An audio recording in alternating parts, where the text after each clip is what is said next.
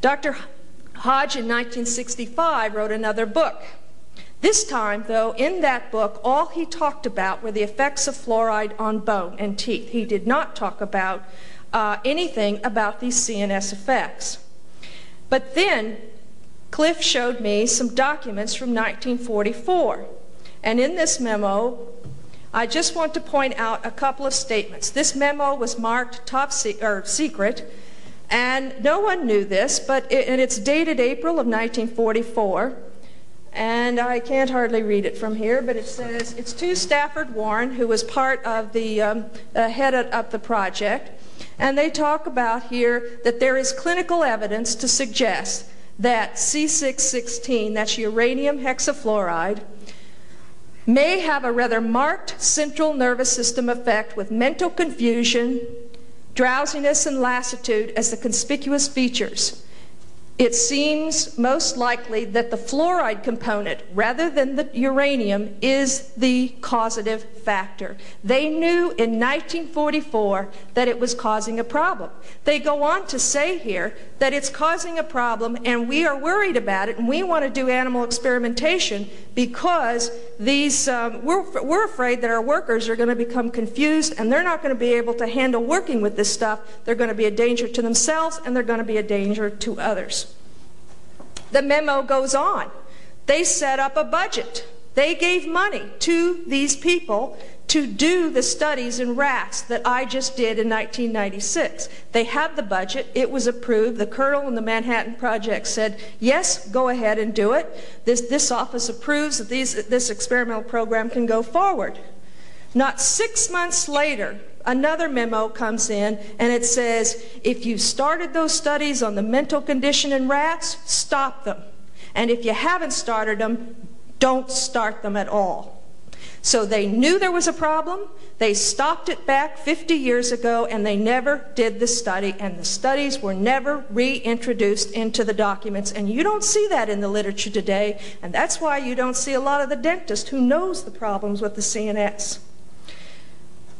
Now, going on, since then I've gone to other literature around the world, and I can tell you in a nutshell. You've mentioned the IQ problems. You've mentioned, I can tell you that there's a review that's recently written, as recent as 1994, that says the syndrome that you have if you're exposed looks a lot like the chronic fatigue syndrome. Now, I can go back to the 1950s where these people, they talk about their memory loss, they talk about the problems with coordinating their thoughts. These are documented and they do exist, but you can't find them in the literature in the United States. I had to go outside. I had to wait until someone knocked on my door and showed me declassified documents that these problems were known about some time ago. Then I have to go on. I see I'm a little too slow, but one of the last documents I saw that just blew me away, and I said, if I do nothing else, I've got to get out so that the people do have the right to know this.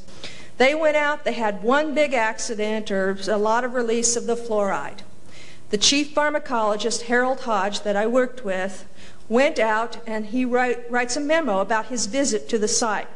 And he says there's no question it's hydrogen fluoride. There's no question that the people are sick. There's no question that the fruit is poisoned.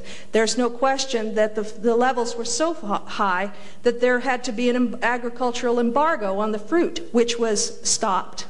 There was no question that people were being poisoned. And then he turns around and says, should we try and alleviate the fear of the public about fluoride by telling them it's good for their teeth? So the next time someone comes up and says to you that fluoride is good for your teeth, if I were you, I would just say no.